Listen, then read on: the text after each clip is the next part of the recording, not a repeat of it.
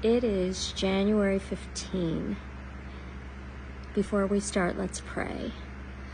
Teach us your way, O Lord, that we may walk in your truth. Picking back up in the Gospel of John, chapter 4, verse 1.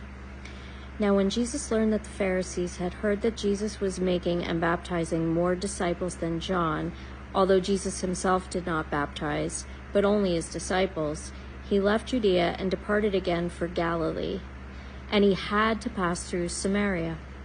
So he came to a town of Samaria called Sychar, near the field that Jacob had given to his son Joseph. Jacob's well was there, so Jesus, wearied as he was from his journey, was sitting beside the well. It was about the 6th hour.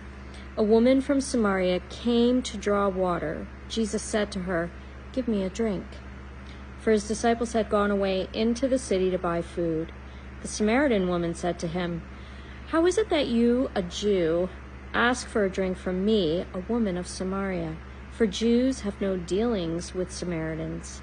Jesus answered her, "If you knew the gift of God and who it is that is saying to you, 'Give me a drink,' you would have asked him, and he would have given you living water." May God bless the reading of his word.